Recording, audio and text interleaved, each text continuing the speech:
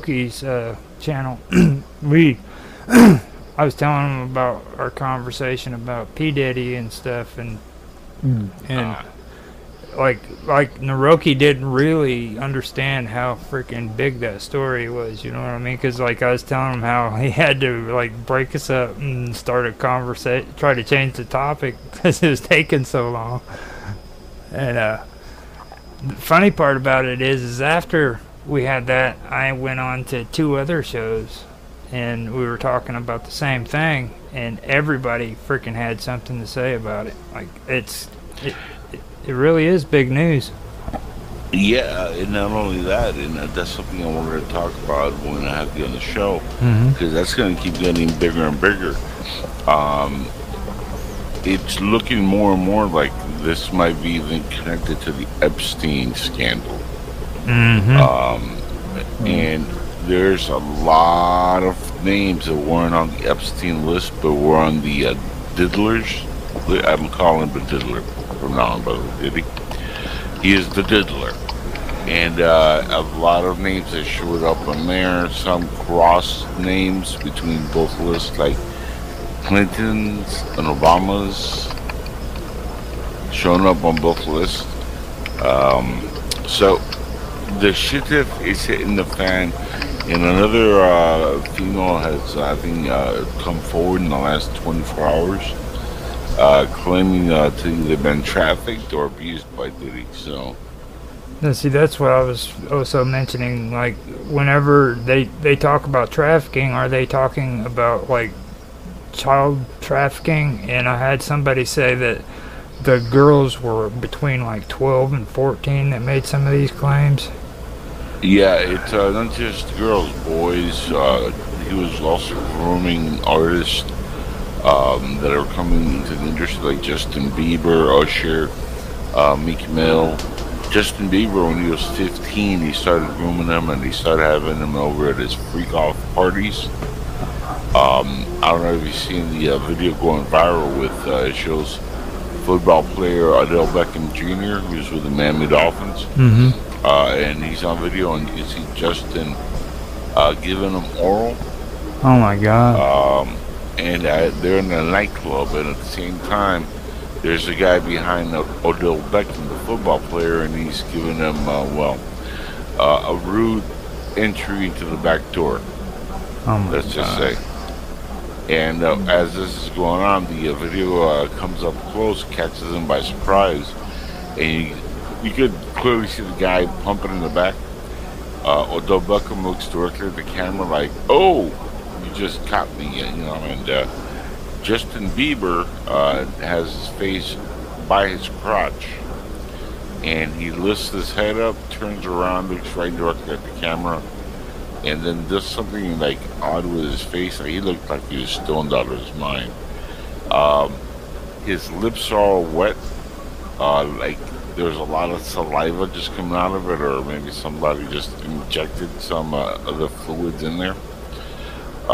Either way, it's not a good look for the Beebs. Also, it explains why before all this started hitting the fan, he sold his entire catalog for $200 million and left the music industry. Yeah. He actually knew this was coming. He actually had a breakdown, started getting all rebellious and crazy too. That would explain that, because usually when kids have been touched, they have a tendency of doing that, lashing out. Well, not only that, in one of his last songs, he said how he did it all for a Ferrari. I think they groomed him and they started giving him gifts, and he was like so drugged all the time that half of the stuff he was doing, he probably doesn't even know what he was doing. Yeah, that's crazy. And that happens to a lot. That happened to Corey Haim. Corey Feldman talked about it. It's gone on and on and on. Dana Plato from Different Strokes was a victim of that. Taj Jackson, one of the Jackson kids, who is one of Michael's nephews, was also groomed by a producer and molested. And the guy who actually came in and saved them was Michael. Go figure. And a lot of people don't know that story. But there's, I mean, in the music industry in particular, there's a lot of grooming of young artists. Usher was sent to live with Diddy when he was like 12 or 13 on there. I mean, think of it. Yeah. Why would any parent send their child at that age? Not, you know, let's just say he's a random producer, right? Hmm. He's an, you know, 30 some whatever 40-year-old producer at that time. This is a 13-year-old kid away from home. Why would you send him to live there for a year?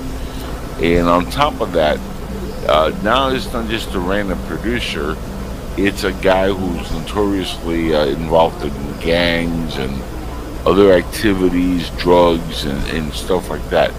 What reasonable parent or responsible parent would actually, send their child to that environment?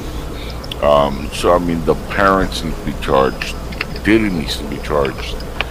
Usher is very reluctant on speaking, but he really needs to come forward because he knows what happened. And the reason he doesn't want to say anything because he groomed Justin Bieber. You know, Yeah. it follows that pattern. And it's going to get worse. Well, I mean, you see that happening a lot too. Like everybody has their suspicions about Michael Jackson and all the kids that he had at his mansion and stuff too. So you know that was there too. And Yeah, but see, there's with Michael, there's a little bit of a different interpretation, which people are kind of like misconceiving. People always say, "Oh, he had a bunch of kids over, and they're all sleeping in the bed, and they're like all getting molested and fingered up the ass by Michael Jackson." Actually, Michael Jackson, for the most part, his bedroom was like a house. Okay. And I'm talking about like his bedroom had 2 floors. It had multiple couches, had a huge bed, and when they say, "Oh, kids are sleeping over," they're like, "Oh, he picked up some random kids from the neighborhoods." No, we're talking about like his nieces and nephews. Okay, like family members, his young siblings, kids. Not exactly people that he's going to rape. Mhm. Those are the kids who are hanging out, and every single one of them always said, "Yeah, Michael, he would sleep on the floor, would watch, Disney movies or whatever, play video games. And that was it." And I followed both cases pretty, close. And there's stuff that people don't know about, like the first case in '93, which was disgustingly obvious there was a hoax. The father, I don't know if you know the story of Jordan Chandler, the kid. Yeah, I heard Jordan Chandler. Yeah, he was the one who they based the case on. His dad was a writer and producer for the movie Robin Hood Men in Tights, directed by Mel Brooks. Now you can look this up. I'm not lying. The dude wanted to make a movie. He went to Michael for $20 million. Michael turned him down. He said, "I'm not interested," because he didn't like the script and stuff. And there's a recording that somebody did of a conversation with Jordan Chandler's father, where he says, "I have an idea and I know exactly what I'm going to do. This is going to ruin him." And he's talking about Michael because he didn't give him the $20 million to make a movie.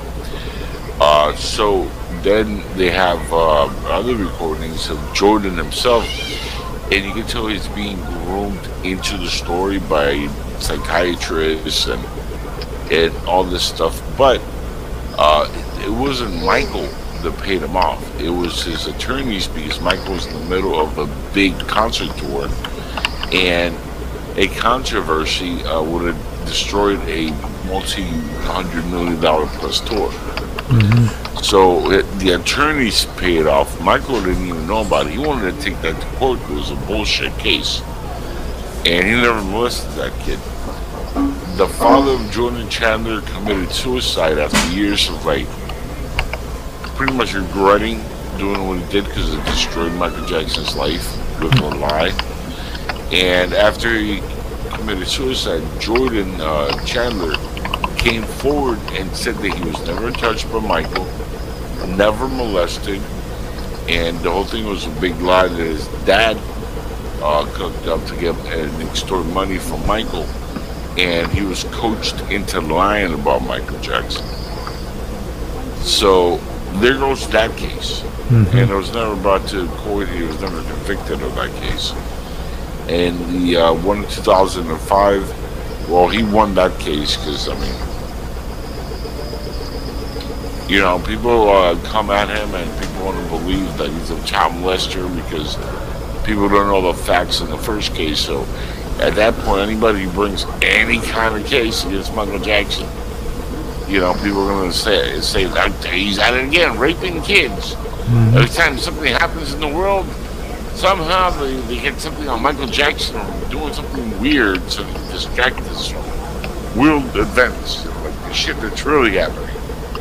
You know, even now, the motherfucker's been dead for like a couple of decades almost. And every time something happens, you hear about something Michael Jackson related.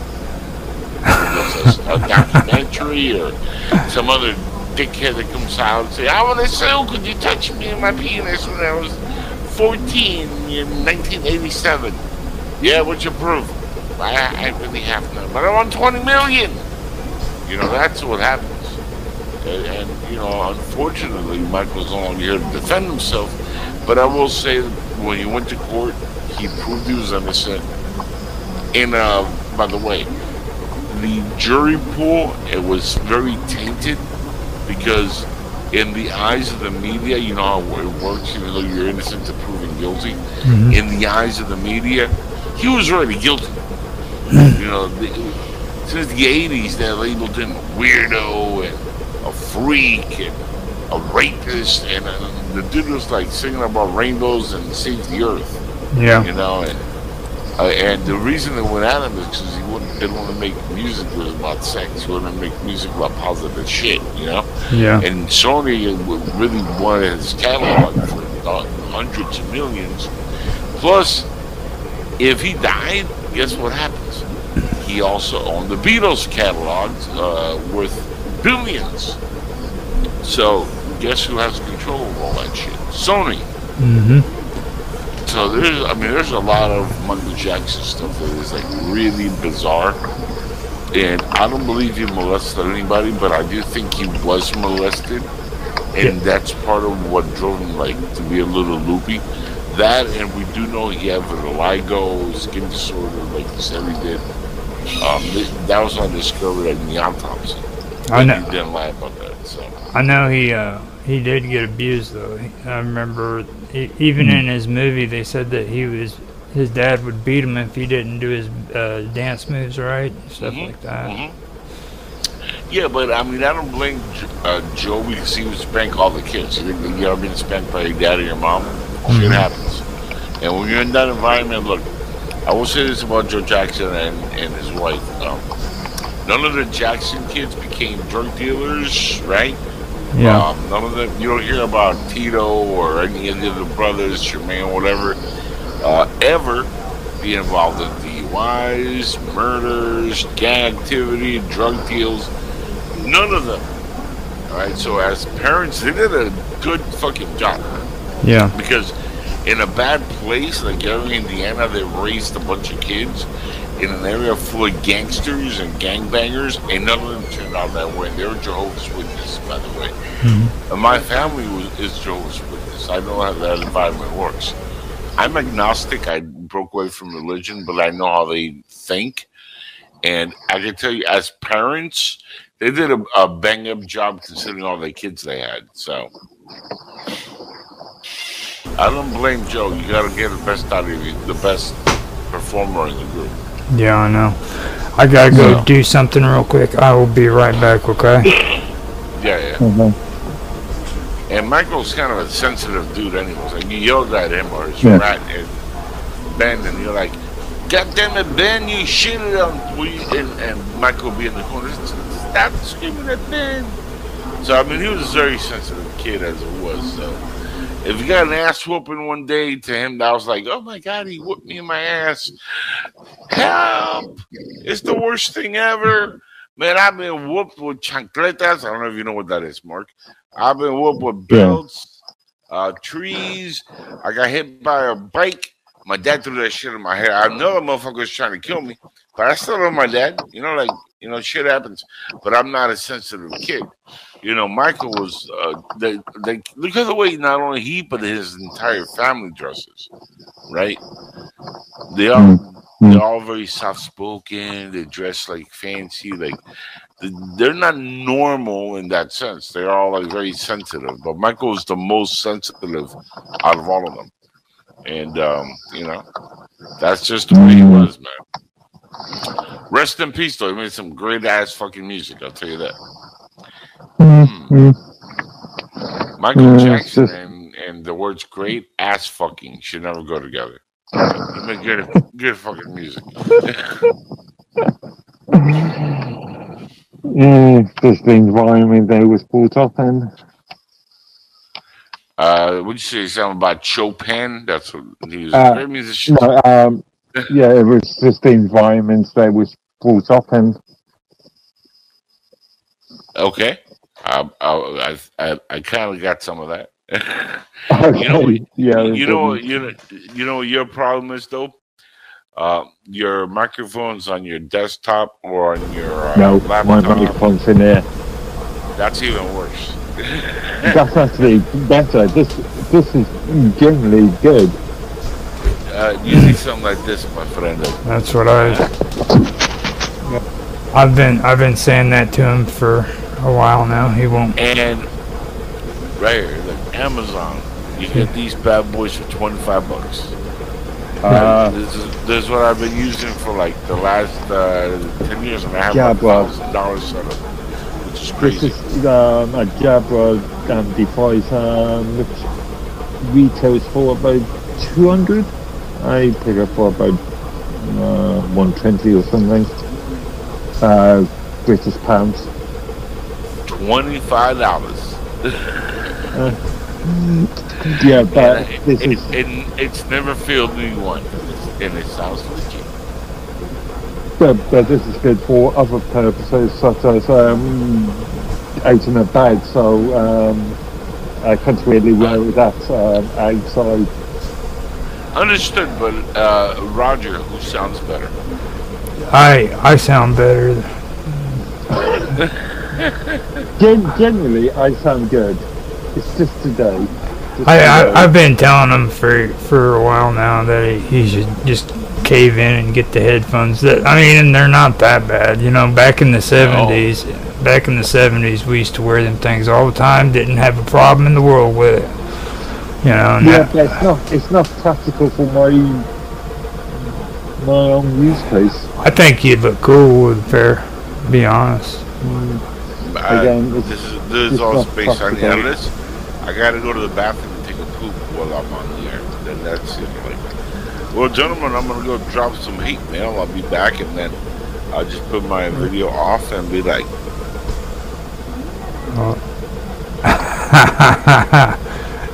now he's just showing off. Speaking right now, but you cannot hear when I say I'm on mute. See, he's showing off to you, Mark. Indeed. $25, Mark, and I can mute myself. I can mute myself. Yeah, but it sounds terrible when you come back on, and it's not you, it's the device. I am back on now. It should sound okay. But you're touching your ear every time you do it. That's the weird part. Like you're actually like reaching up and touching your head and to turn. It's like he's getting an order from the Sith Lord. Execute Order 66. Have you ever watched Mork and Mindy? Oh, of course. Nano. That's Nano. Yeah, Robin Williams. He would always touch his freaking head to touch to talk to Orbison. Yeah, that was one of my first shows growing up when I was a kid. Me too. I loved him. Have you seen? Have you heard of Jaime Costa?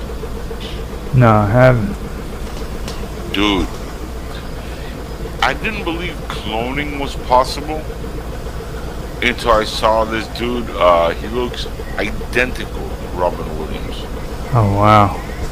It looks like Robin Williams, like reborn. Like he does. He's an actor, by the way, and he does Mork and Mindy clip and put online. I'm gonna link it here on the chat here, and it is freaking brilliant. He's trying to get a biopic of Robin Williams made. He's a huge fan, and he looks just like this dude. Let me see if I can find this. I can link it to you. Jaime Costa, Robin Williams. He does impression videos, all kinds of stuff. And he doesn't really have to do much of an impression because, like, the guy just looks like Robin Williams. It's like, it's freaky. Let me see. It was funny, like, they were trying to do, like, a deep fake, and they were like, yeah, we don't have to do anything. The guy looks just like fucking Robin Williams. So they didn't do, like, they were like, there's, can't change anything. He's like the splitting image. It was like it's a perfect deep fake. They don't have to do any work. Freaking, I seen somebody put up a picture the other day on that new what is it, Enigma Cafe. They were showing pictures of, no, it was on Jaffe's show. He was showing pictures of this guy who's claiming to be Elvis Presley. Dude, he would be like 100 years old right now, right? Yeah. I was thinking the same thing. Yeah, he'll be like, I used to be the king. Now I'm the mummy. Oh, nothing but a hound dog. I just threw my back out. Oh, I need intensive care now. Put me in a hospice so I can get down with. I say if Lois would be alive right now, he'd be a rapper.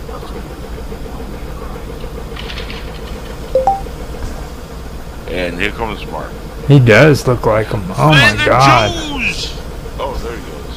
Hey, what's up, Mark? You're right. This guy could easily be him. Right? Yeah. Dude, and he's like a really good actor. He even did a Han Solo video, like where he's playing Han Solo in like a fan film.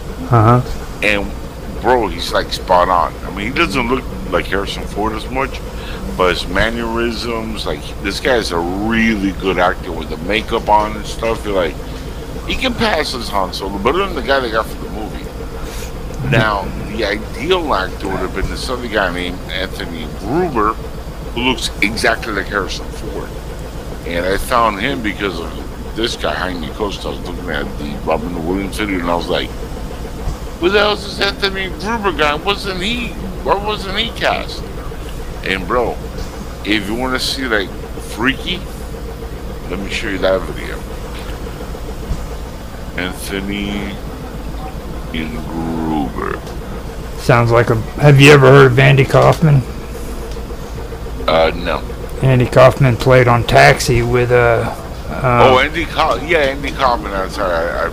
Andy and Jim Carrey played him in the movie. Right. But on the movie. No, I just misheard the name. That's why I was like, no. But then he meant Andy Kaufman. Now he was one of those kind of guys too. He could look pretty much like anybody he wanted to look like, and he was a strange one. He was a real strange guy. Oh yeah. Well, most of those gimmick. Him and Larry the King. Yeah. Lawler. Yeah. They did the whole wrestling thing, which that was just a joke. It was just they're actually really good friends, but everybody thought that like they were mortal enemies. It's all part of it. Battling it out. Yeah, it was funny as shit. Like, but anyway, check it out. That's Anthony Gruber. He got a gig on a movie called Days of Adeline, or Age of Adeline. I'm sorry, Age of Adeline. And it was with Harrison Ford as the lead actor. And he played a young version of Harrison Ford in that movie. Okay, that's how much he looks and sounds like a young Harrison Ford.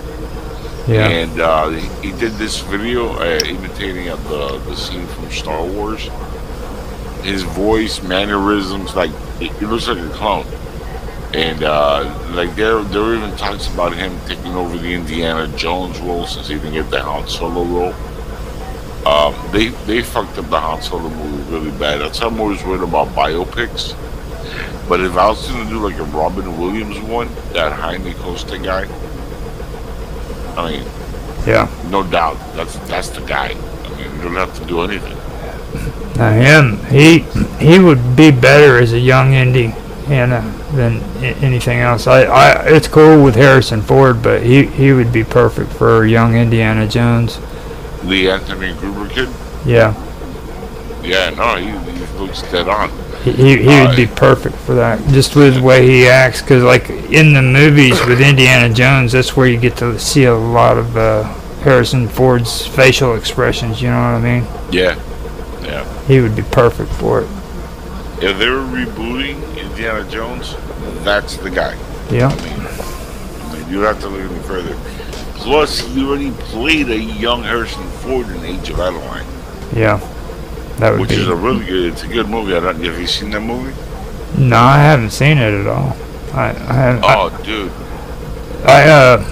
The one thing I freaking bring up every time I talk about Harrison Ford is how he got his job. Like, I know he was a carpenter before he was an actor. Yeah. And he was actually in what's his face's office fixing his door. Yeah, George Lucas. Yeah, George Lucas's. Yeah, he was fixing his door. He was working for the Carpenters Union. There was actually interaction before that. Steven Spielberg had used Harrison Ford for construction also, for fixing some stuff. And he's the one that advised George to call the same company, or the same people. And ironically enough, it was Harrison Ford who showed up for the job. Same guy. And that's how he met George Lucas. And yeah, he was doing some cabinet work for his office. And George, I'm pretty sure you'll know this to be fact if you know the story. George was short on somebody to read, and he's like, "Yeah, you want to read here with the rest of the cast, just as fill in," because they didn't have. It was for American Graffiti of all things. Mm-hmm. And he was like, "Okay," and he just he put down the brush or whatever the hell he was doing, and went over and read, and George was like, "Holy smokes, this guy is like a natural." And he cast him in American Graffiti. It was a small part, but it was it was a good part. Then he cast him in Star Wars because again he was working on carpentry, and he was looking for Han Solo and he couldn't find him. And he's like, "Well, you worked in a movie with me once. You want to read for Han Solo?" And he's like, "Sure, George." So talk about being in the right place at the right time, right? Yeah, really, that is true. Yeah. No, And now he's like the best known actor in the world, really. Exactly. That's something else. I love hearing stories about it because it's that's one of the big ones, like where a person just becomes a movie star overnight. That very seldomly happens in Hollywood. I don't know if you know the whole history of Death Row Records versus Bad Boy Records. Yeah. Tupac versus Biggie. When Biggie died in '97, Puffy or Diddy or whatever his nickname is, the Diddler, really raped the shit out of his music catalog. And I'm talking about for hundreds of millions of dollars, because he literally everything he released sold. The album Life After Death, which came out right as Biggie had passed, sold, I think it was 11, 12, 13 million copies or some shit like that. Mm-hmm. So, I mean, that's about $100 million right there, plus, right? Mm-hmm. And he didn't give any of that to the family of Biggie Smalls. He kept all that. He kept all royalties for years and years and years. So he screwed to him. He screwed another rapper, Shine. literally cost him his career and his freedom because he went to jail over some bullshit gun charge, which is what caused Jennifer Lopez to leave Diddy. Because Diddy was the one with the gun, he was the shooter, and he blamed Shine, the rapper. And Shine ended up doing a prison time because Diddy died. And so there's a lot of artists. He screwed the Locks, Lil Kim, Lil Caesar. I mean, he just, like, what he would do is Black Rob, Craig Mack, who all had #1 albums and sold millions of copies. They all got screwed out of royalties, and they're both dead in very weird circumstances too. So I don't know. Diddy's a very shady individual, and Yeah. there's a lot of depth around that guy, which is always very weird and conspiratorial. It's very some weird shit. And after years of being sued and talked about and with sweeping shit under the rug, right before all this shit broke out, a few months before, he opened up and said he's going to give the discography rights to the families of the dead rappers and give them rights to the catalog so they can make money off the music. But what he's not saying is he's already made all the profit, and the discography rights or the catalog rights are worthless now.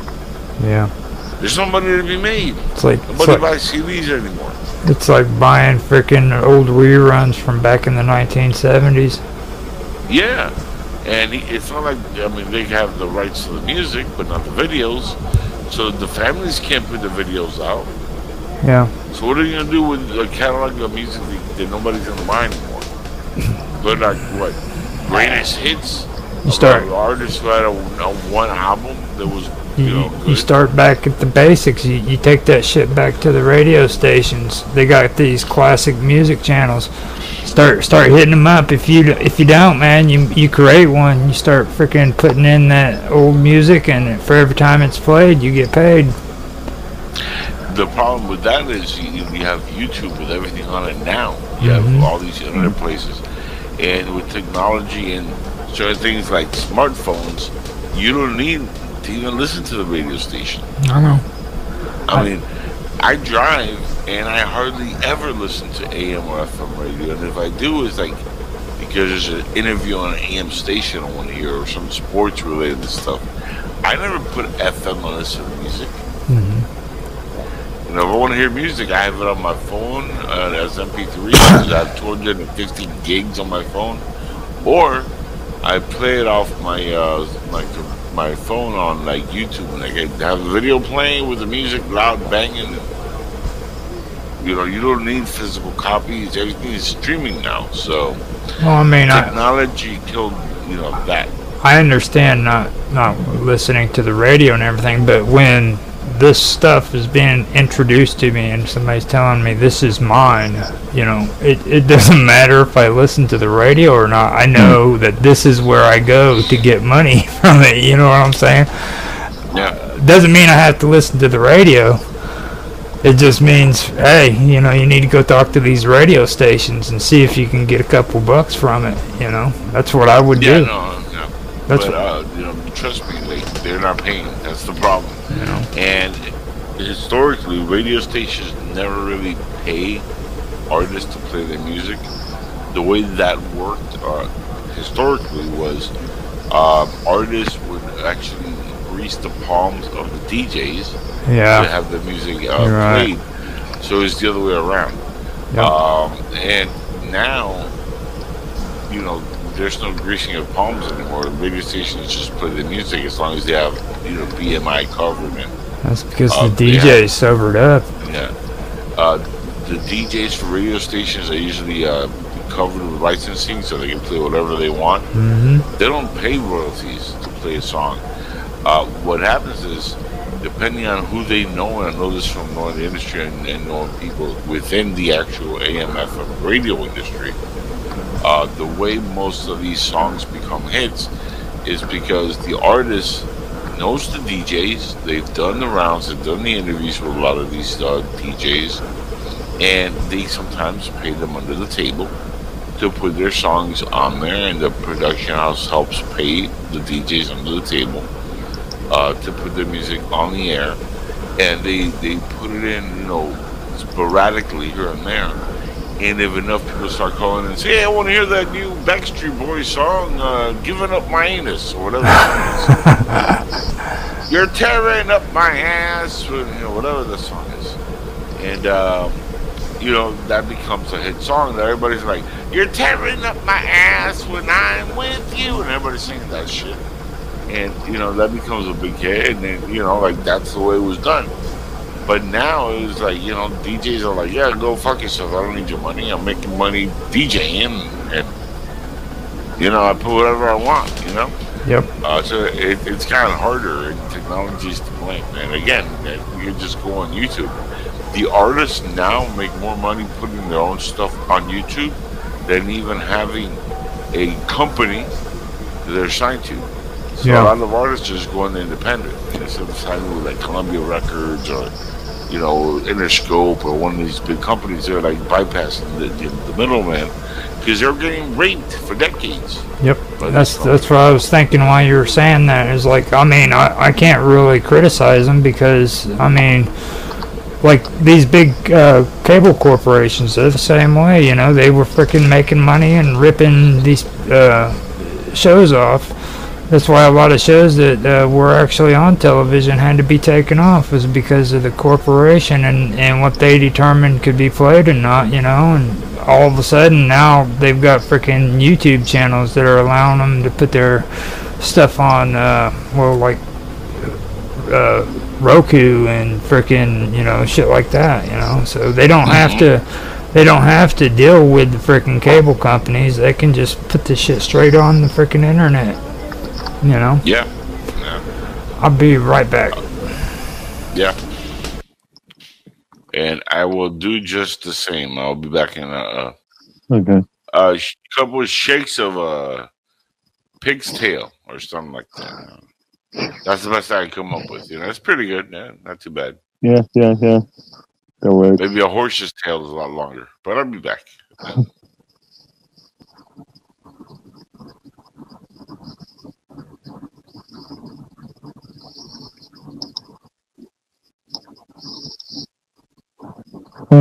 Well, missed half of it actually. I'm thinking actually I've come with a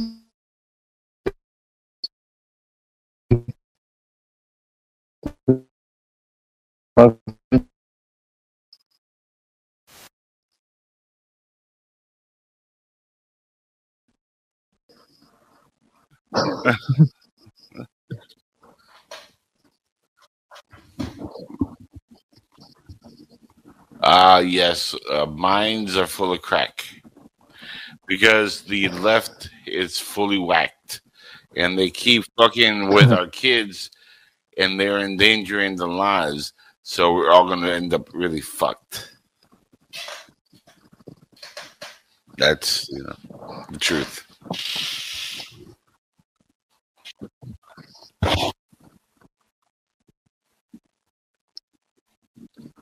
Yeah, I got a Minds account. I have a mind to like pay more attention to Minds.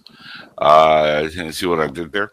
I just haven't really kept up with that on top of all the 385,000 other fucking social media outlets that are on there. Jesus fucking Christ, there's so many of them. Like now they have about TikTok. There's another one called Likey, and I'm like, what the fuck is Likey? It's just like fucking TikTok. Well, what the fuck do we need Likey for? And I'm like, no, that guy no answer. And there was just like there's so many of these like apps. Yeah.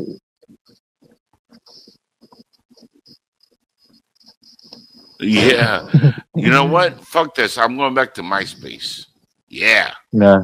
It is a competitive industry. It's a really competitive industry. MySpace was the shit, son. Like I love MySpace. You Oh, I think? know, but like it's become like total bullshit. And I was like, it's not the same. Yeah. Uh, I mean, now it's more like music driven than anything else. But it's like, yeah, really don't need that. Like, how about you make it, like cool again? Like, like they have Make America Great Again. Make MySpace great again, motherfucker. Do something important.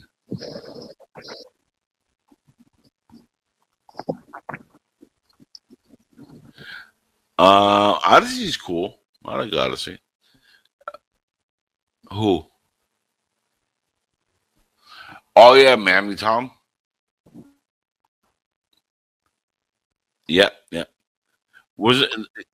He's the one who was riding with Jaffe and he got mad at me or Jaffe or that dude. Oh yeah, yeah, yeah, yeah, yeah, yeah. That Tom. I thought you meant Miami Tom. No, that's a different Tom. Man, MySpace Tom. Well, he's on Facebook also. Like, where else is he? He's young.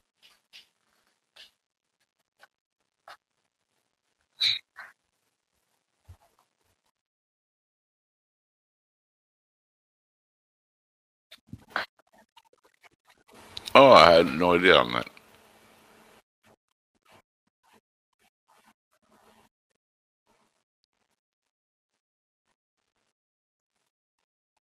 Is they still have that goofy leg? Yeah,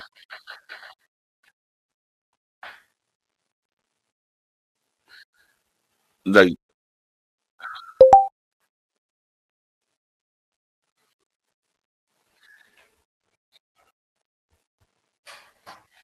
he should have taken a trip into the Bermuda Triangle. Because when he sold MySpace, he fucked everything up. Like, uh, oh man, he needs to jiggy. Yeah, he needs to jiggy his way back into MySpace and fix that shit. You know who owns MySpace now, right? Justin Timberlake. Yeah, well, I think he still owns. I know he bought it for like $20 million. Money well spent, or somewhere along those lines. Which is crazy because at one point it was $1 billion company. You know,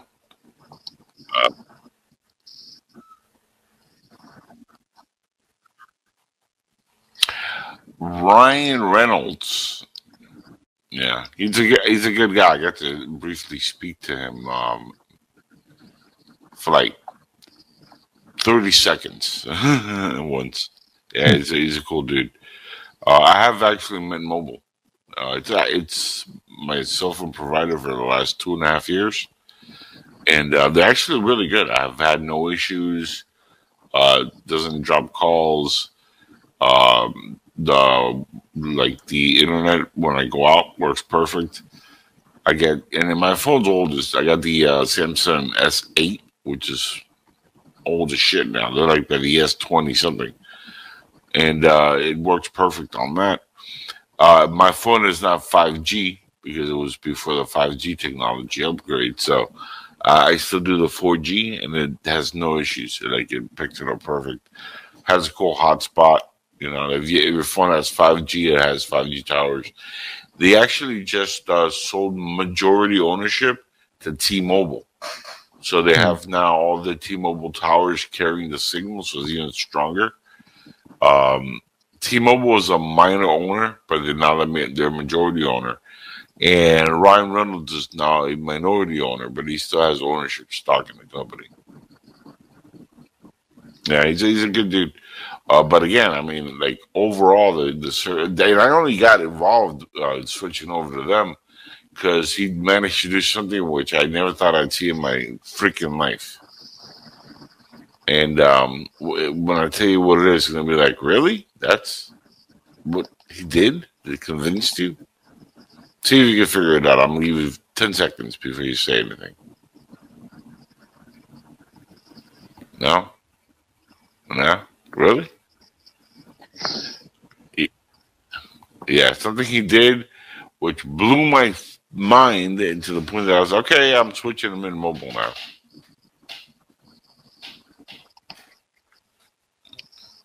He got Rick Moranis to get off his lazy ass, and he did a commercial with him for Mint Mobile. Now, Rick Moranis played Lord Helmet in Spaceballs, the greatest comedy ever made. And he was also in, let's see, such classics as Honey, I Shrunk the Kids, Honey, I Blew Up the Baby, which is my favorite. That was the third one. I'm not too fond of the sequel, Honey, We Shrunk Ourselves. That wasn't that great. But the first and the third I really liked. I mean, Rick Moranis did a lot, and of course, Ghostbusters. No,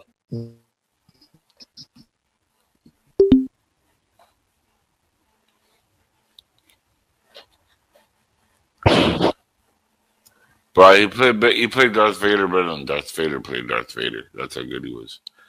Lord Helmet.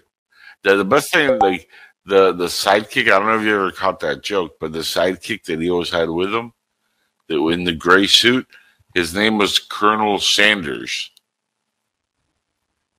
And there's a part when like he's like, they went to Plaid, and he's like, what do we have in this thing? A Cuisinart? And he's like, no, sir.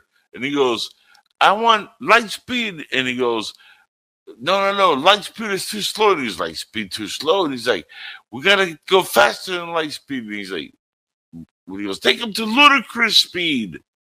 Doesn't exist, by the way. And then he's like, sir, ludicrous speed. And he's like telling like, you know, shut down the circus. And I do this, and he's like, come on, Colonel Sanders, what are you, chicken? That line, bro, for years, I would like have tears in my eyes. 'Cause, I thought I was the only one that ever got that. What's the matter, Colonel Sanders? Chicken?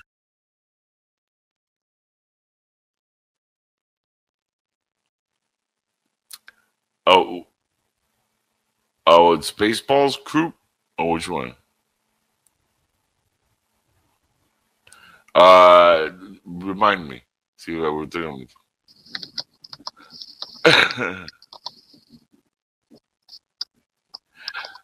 No, no, well, the part that he goes, I knew it. I'm surrounded by assholes. Yeah, uh, yeah, because he goes, who made that man a gunner? Because no, first like he shoots the ship, but he's like, I said across her nose, not up it. And he goes, sorry, sir. He has like he's cross-eyed and shit. He's like, um, and he goes, who is that ass? He goes, that's his name, sir. Asshole, major asshole. And he goes, who made that man a gun? He goes, I did, sir. And he goes, who's that? He's also an asshole, sir. He goes, how many assholes do I got on this ship? And everybody turned around like, hey, hey. And he's like, I knew it. I'm surrounded by assholes. And then the best line, the helmet comes on. He's like, keep firing, assholes. Dude, I can quote that movie like without a problem. Like, my favorite is Michael Winslow because he was in Police Academy. The part is like, we lost the creeps, the sweeps, and the beeps, blip, blip, and then like he looks at Colonel Sanders, he's like, that's not all he's lost. Like,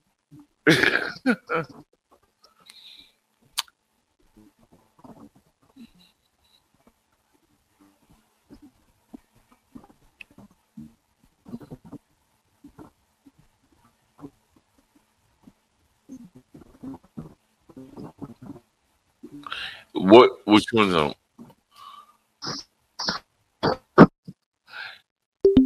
Oh, okay, yeah. What was that? Was well way back.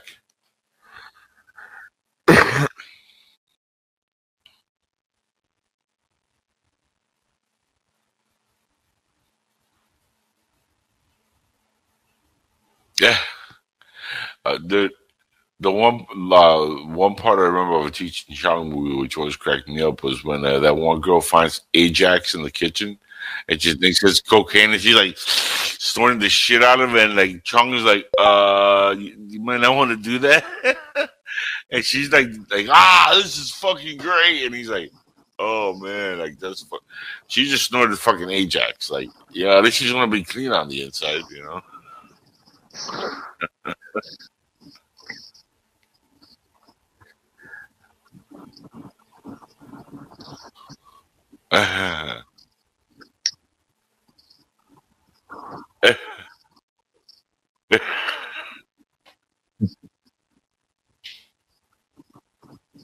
No, wasn't it Dave? Yeah, yeah. But it wasn't the parrot. It was Chong in the background. He's like, "Hey man, let me in." Who's this man? It's me, man. I got stuff. Oh man, and like they go like that for like 10 minutes, and he's like, "Let me in, man. It's me. I got the stuff. Come on." And like, who's this man? But it was Tommy Chong and Cheech. Yeah, I don't.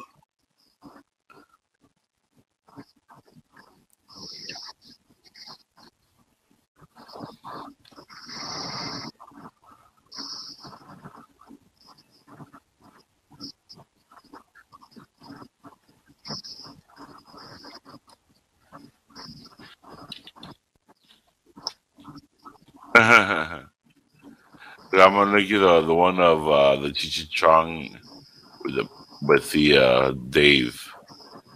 Yeah, there you go. Dave's not here, man. No, man, I'm Dave. Oh, it's just so.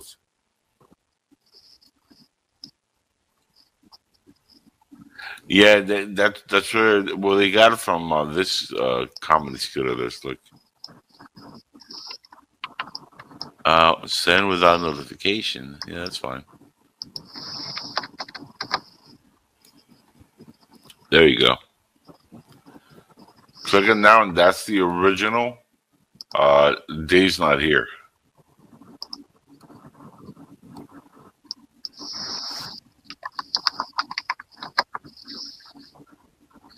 Well, Dave's another one. That's the one that had that kid, and he's in that. Yeah, and he's actually in the movie with Harrison Ford. Yeah, for Cheech and Chong. Yeah, yeah,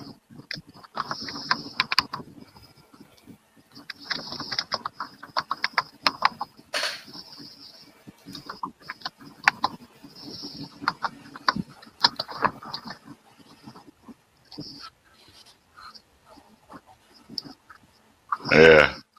I was like, "It's Dave, man. Open up. I think the cops open. Saw me. Open up."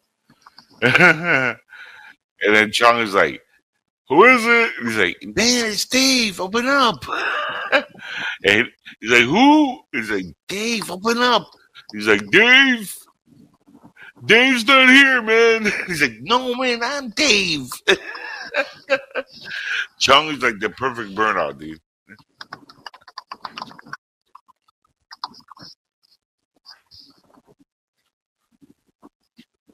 Yeah.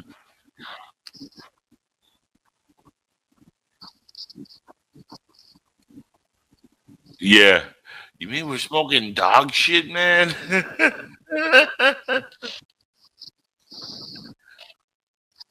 He's like, he ate my stash, so I followed him around, and then he's like, "Do you mean we're smoking dog shit, man?"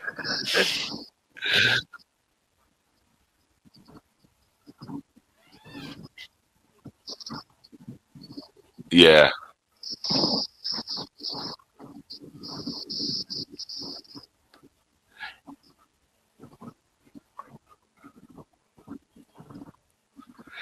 The other ones that got close and if one of them would have not died, I think they would have made more movies together. Was Chris Farley and David Spade. Um, I mean, you saw Tommy Boy and Black Sheep, that was perfect casting when they were together. Like, I mean, they were like they would complement each other. Especially Tommy Boy was so funny because like, and David Spade is a very funny guy, but he played it so like spot on, like deadpan, and then like anything funny he would say will be elevated to even funnier because of that. And then Chris Farley's just being a goofball, the whole time. So it was like that was I think the closest. But it had more to do, I think, with even the physical comedy of Chris Farley. But as far as like just commentary jokes as a duo, I don't think they'll ever be funnier than Cheech and Chong. Like they were just Yeah. I mean they was like no over the top. It wasn't physical. It was just like they were just funny together. Like it just worked perfectly. The thing that gets me is like I've been able, now that I've been older, I've been able to kind of like go and look at a lot of the older comedies, because when I was younger I never looked at anything that was black and white, and like when I was growing up, George Burns was like already in his 90s. I thought he was funny, but then I actually went back and I watched his older stuff with him and his wife, and dude, yeah, Gracie Allen was the bomb, dude. She was so freaking funny. It was pathetic, And then when I was growing up, I didn't know anything about freaking what's his name, Jack Benny. Okay, and like now that I've actually been able to watch Jack Benny, freaking, it makes sense to me why people like freaking Seinfeld and all them made it so big, is because they were riding off of Jack Benny's coattail. He was a freaking genius. Yeah, a lot of the early comedians, even like Jackie Gleason and some of these cats, I mean, they really seeded the way for comedians now, because I mean, if you watch a lot of comedy shows, they're still kind of redoing those old comedians, biggest hits. I mean, The King of James. You ever seen that show? No, I don't think so. I forgot, Kevin something is the guy's name. He's pretty big. He's been in movies with Will Smith. He's done Kevin James. Kevin James. That's the guy's name. The show is a big hit, a huge hit. But it's the honeymooners in a modern day setting. That's all really it is. Oh yeah. And he's like a goofy, Jackie Gleason fat guy. Yeah, I know. He played on King of Queens. King of Queens. That's the show I'm talking That's about. what it is. Yeah. Yeah. I friggin' just now realized what you was talking about. Shit, I had to go and look at his face. Yeah. He's got one of those names of like, I don't remember the name, but you see the face, yeah, I know that fat guy. Yeah. Now he actually sticks out to me a lot whenever it comes to like his. Well, he plays the stupid man. You know what I mean? Like he doesn't pretend to be smart, and and that's kind of what people want to see when it comes to people. There's nothing wrong with it. It's like Jackie freaking George Burns and freaking Gracie Allen. I honestly think people didn't want to show Gracie Allen because like women had a problem with the way she acted. You know what I mean? Because she was ditzy. Yeah, well, not only that, a lot of people back then were so into like Lucille Ball, and they had kind of like, there was a little bit of a rivalry when it came to like female comedians, because there weren't that many. And Lucille Ball had really started like getting really famous. So unfortunately, Gracie didn't really like peak as funny as she was to become as big as she could have been. Yeah. Male comedians had it a lot easier, Back then, if you were like Lucille Ball and everybody was like already focused on you as a big female comedian, that was it. There's no other, actress or comedian, female comedian that could take their spot for decades, I mean, they still talk about Lucille Ball like she was a brilliant comedian, and she was okay, but she wasn't like the funniest either. Yeah. I mean, I laughed at some of the stuff, but honestly, the best parts of the show was Ricky Ricardo. To me, I'm Cuban. Like, Lucy! Yeah. Now with me, I every time I get in a talk about Lucille Ball and all that, I think of Carol Burnett. Now she was smart. She went through the route of Las Vegas, and that was how she made it. And I noticed that a lot of good comedians did that too. They came up out of Las Vegas, and that's because that's where she started out. She was right there on the strip, you know. So and that's the one thing I did notice. Like she didn't have to compete with them. No, well, none of that. Carol Burnett was more in your face than Gracie. Gracie was like, she was funny, but she was kind of like a little bit more mild personality was. And Carol Burnett was a little bit more like a female Jim Carrey in a way. Very like, spot on and active and always trying to like, do a lot of stuff in the makeup and that's what really stood out for her. Lucy almost like played herself in a way. In a lot of ways that she won.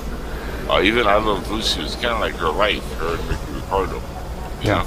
Pretty much. Now it's fucked up because like for generations, everybody thought that we Cubans spoke like that. Like, hello, Lucy, you in trouble now? Like, you sound like that motherfucker. You sound like everybody else. No, you Cubans, this is how you talk. I'm like, no. Not even the worst Cuban in my family talks like that. I'm Cuban. But for like 30 years, everybody talked Cuban was like, hello, how you doing? That's why you guys never allow anybody at freaking like barbecues and shit. Like people walk by and you guys are like, get the fuck out of here, dude. What are you doing? You ain't getting none of my food. I can imagine how like white people saw like when they had Cuban people like moving to the neighborhoods and like they were invited like to barbecues. I can imagine this conversation. No, honey, we don't want to go to the Cuban family's barbecue. I don't want to see a room full of like 30 people all going, I got the barbecue. We're going to make that chicken. Oh, what are you in trouble? You over barbecue the chicken. I mean, we got ridiculed for decades for eating chicken and rice and frijoles, beans. And there's no reason to laugh at us because we like, beans, chicken, and rice.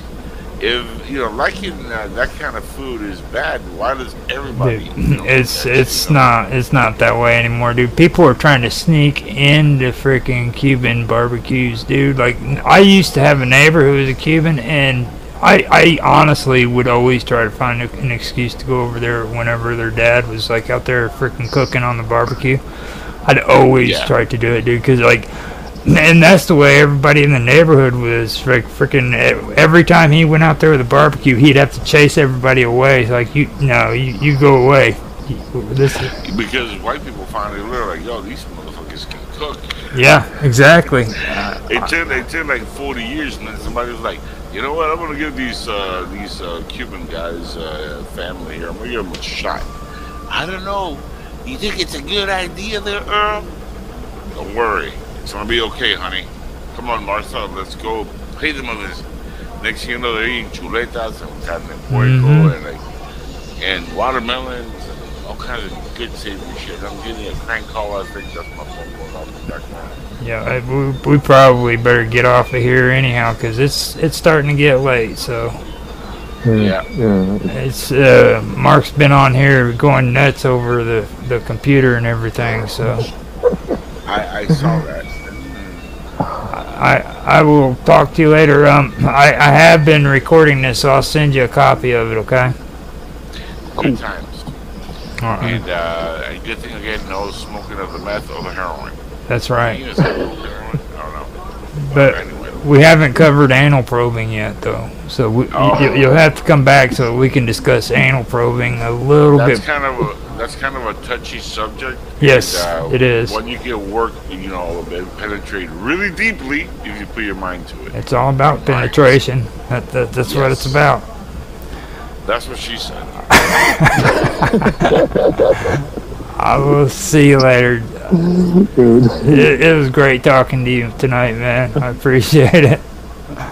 No problem. Glad I could, make you guys laugh a little bit. All right. I'll see you on Sunday night. All right.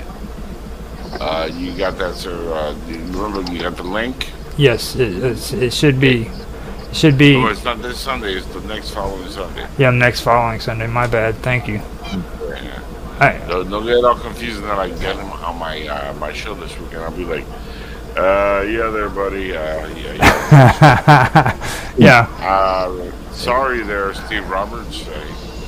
He got confused. No, it's not gonna happen.